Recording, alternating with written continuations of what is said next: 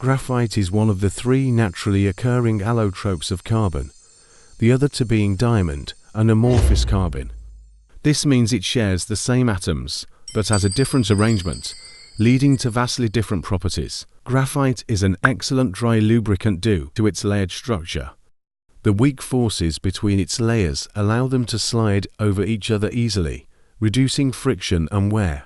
This property makes it useful in applications such as machinery and locks. Despite being a non-metal, graphite has high thermal conductivity. This property makes it useful in applications where heat dissipation is critical, such as in electronics, nuclear reactors, and brake linings for high-performance vehicles. Graphite is also a good electrical conductor, again due to its unique structure.